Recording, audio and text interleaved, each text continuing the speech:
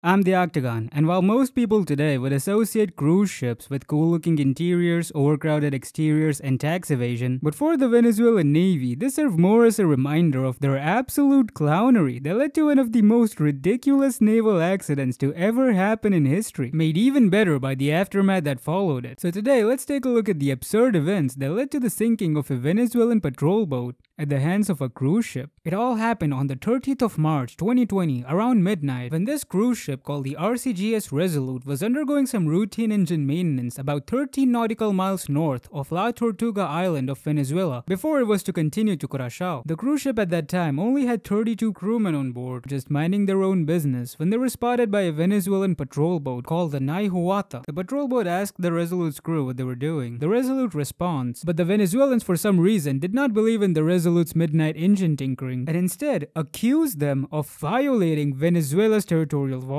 The patrol boat then ordered the cruise ship to follow it to the eastern side of Isla de Margarita, which I looked up does in fact have a lot of margaritas, as well as an entire Wikipedia section just for all the crime on the island. Naturally, the Resolute refused to tag along because they wanted to go this way, not that way. But more importantly, they were in international waters, not Venezuelan. The Resolute's crew, however, wasn't all too keen on being involved in any unnecessary sea shenanigans, and so decided to confirm with their ship owners before complying with the Venezuelans. But while the Resolute's captain was explaining the situation on the phone, the Naiguata didn't really like the Resolute just completely ghosting them and not replying to any of their texts or something. And so, as a natural course of action, they just decided to fire some warning shots at the cruise ship.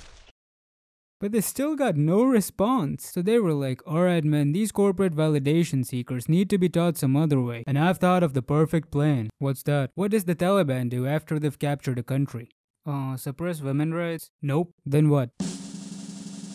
Bumper cars. And so the Naiguata starts its engines, approaches the Resolute at full speed, and just straight up rams itself into the Resolute's starboard side.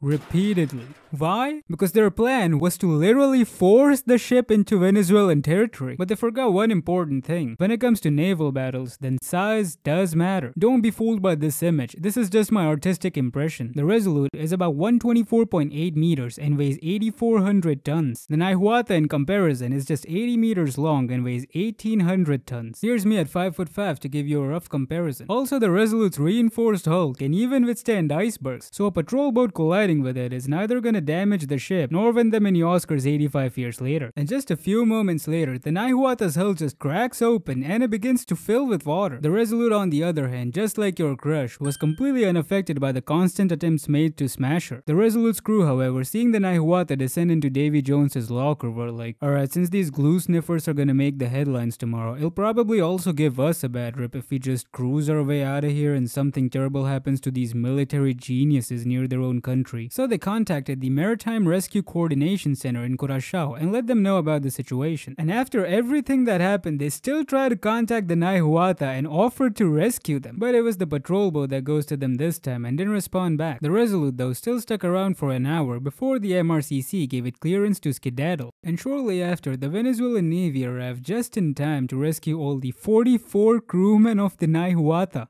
Yeah, there were 44 of them on board. Fortunately, all of them made it out and nobody died or was injured during the entire incident. As for the Resolute, it just had a few scratches that looked like they could be fixed with a few minutes in Photoshop. Now you might think that the Venezuelan government would have at least given our big brain boat bashers a good spanking, but they not only sided with them, but instead accused the Resolute's crew of piracy and terrorism. I'm not joking, this is real. The Venezuelan Defense Minister Vladimir Padrino Lopez accused the Resolute of imperial aggression, and the President Nicolas Maduro claimed that the Resolute was, quote, carrying mercenaries to attack onshore military bases. Because, you know, a cruise ship with no passengers operated by a private company undergoing maintenance outside Venezuelan territory is just the perfect way to launch a full-scale invasion of a country and overthrow the government. All the accusations, of course, had absolutely no evidence to back them up. Even the rescued crew of the Naiguata didn't give any details of the incident for some reason, but that didn't stop the Venezuelan Venezuelan government from suing everyone involved with the Resolute for a total of $425 million,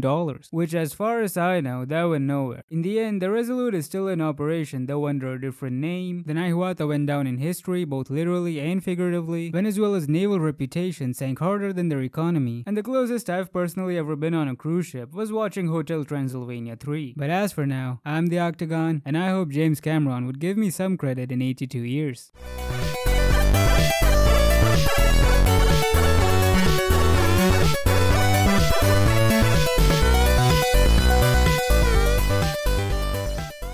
Why won't you die? Nanomachines, son.